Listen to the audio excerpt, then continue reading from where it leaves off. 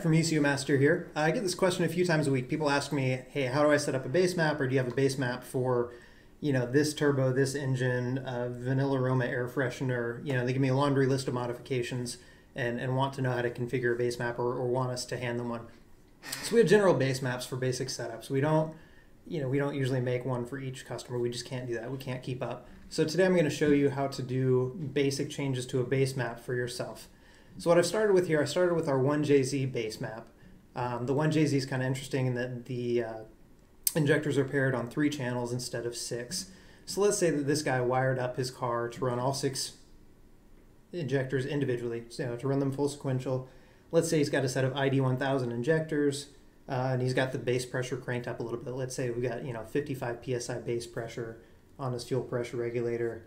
Then we'll say he's got like the LQ9 truck coils and staged fuel pumps.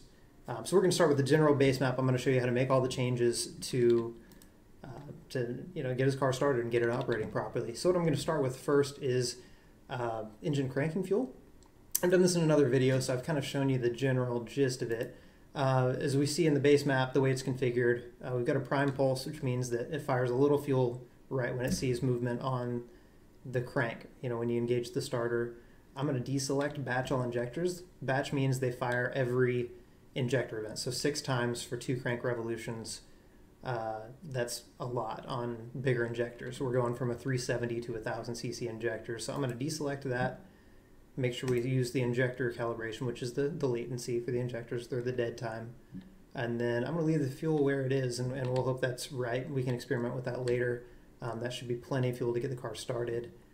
If it's too little or too much, you can kind of hear it bog if it's too much when it starts, or if it takes too long to crank, doesn't start up, then start adding cranking fuel. Make sure you got a decent looking curve there. This one still could probably use some enrichment in the lower regions. For the injectors cowl, what we can do, the nice thing is we've got a little wizard for fuel. So we can open the injectors wizard and choose from a basic list of injectors. So we've got the data for ID1000s at 3 bar, which is just over 40 psi. I want to do the data for a base pressure higher than that. So the injector data will change anytime you make a change to base pressure, because the more pressure there is across the injector, the differential pressure, the longer it takes to open. So I'm just going to close out of this and go over to my web browser, and I'm at injectordynamics.com. We've got the data here. Let's say we got 55 psi differential, so the base pressure is 55 pounds, and these are our latency values. So you can see it's in milliseconds. This is microseconds that they're showing. So in milliseconds, this would be 3.015. So go back to the software. That was at 8 volts, I believe. Let me double check. Yeah, 8 volts.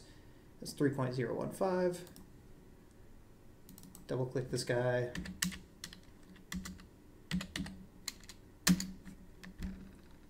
And do that for each of the points we have data for, and then you can interpolate and make the curve look nice. I'm going to do it for 10 and show you kind of how that works. So 55 pounds, 10 volts, we got 1.815.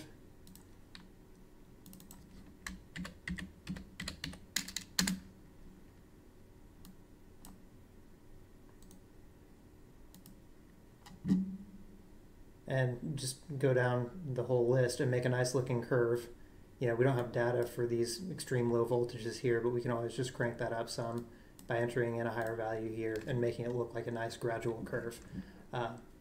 So I'm going to stop there. You can do the rest of that on your own.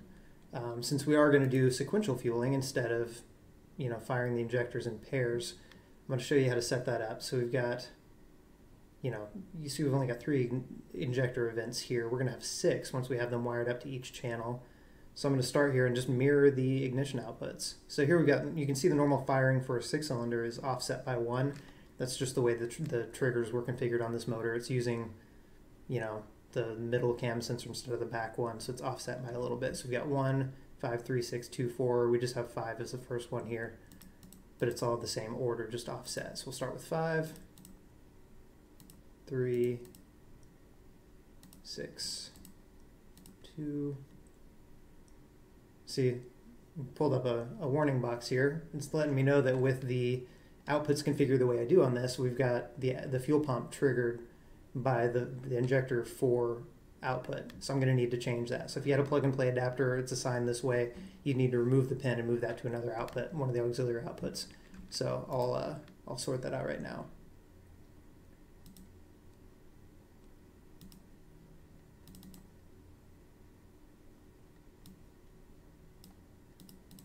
I'm going to move that over to, say, auxiliary 2. So that way I shouldn't get a warning when I do this, and I'll probably get a warning for one more of these.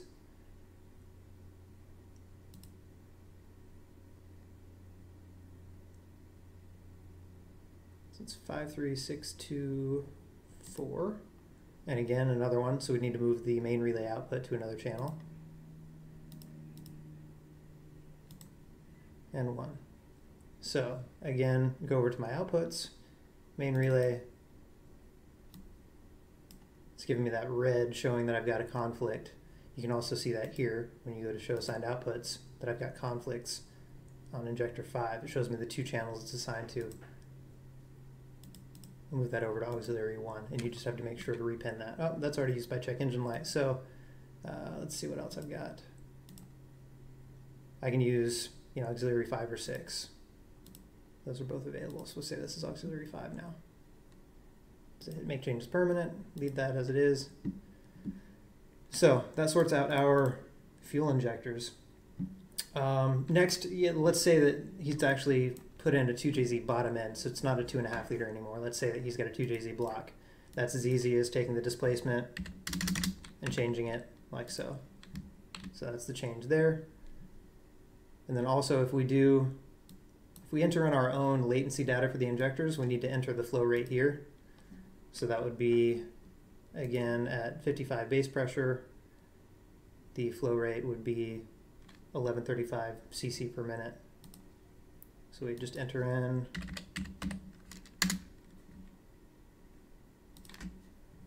and set that up as such.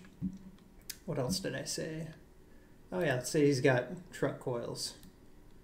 Those need a little bit more dwell time than the stock Toyota ones. Or let's say he just deleted the igniter and wanted to trigger the coils directly from the EMU, which you can do. The EMU has a built-in igniter, so you can run the coils using the stock igniter, or you can drive them directly. I can drive up to 6 coils directly. So if I wired them up directly, then just say no amplifier, your dwell times stay the same, no problem there. If we are using a smart coil, you'd say coils with built-in amplifier. Let's say that the truck coil is called for 3 volts or 3 milliseconds of dwell at 14 volts. We can just take this curve, multiply it by 1.2. So that's 1.2, hit the asterisk, and just increase that. Find the correct data for your coils. Don't just guess at this. I'm just doing a general overview to show you how to do this, but there is dwell information available for virtually any coil out there. You just have to do a little digging based on what you're using. The other thing I suggest is that let's say he's got 2 fuel pumps and he wants to stage the second one. So let me just find an empty table here. Let's say that he's got 2 fuel pumps. So we'll set up the first one. Again, we moved it to auxiliary 2. Let's say we don't need to run it for 3 seconds when the key comes on. Let's say he only wants to run it for a 1.5 seconds, just to prime the fuel system. And then we've got second parameter output we can use. Let's say we use auxiliary 6 and use this to trigger the second fuel pump. And let's say that we want the RPM to be higher than 4,000 RPM. Hysteresis means that if this drops down below, it'll trigger once it's above 4,000, and it won't turn back off until it drops below, it'd be 3,500 for the lower end if we have a 500 RPM hysteresis value. If we drop it to 400, that means it's going to stay triggered until you get to 3,600 RPM. So just something to be aware of. We'll leave it at 500 just for giggles. We can also say and.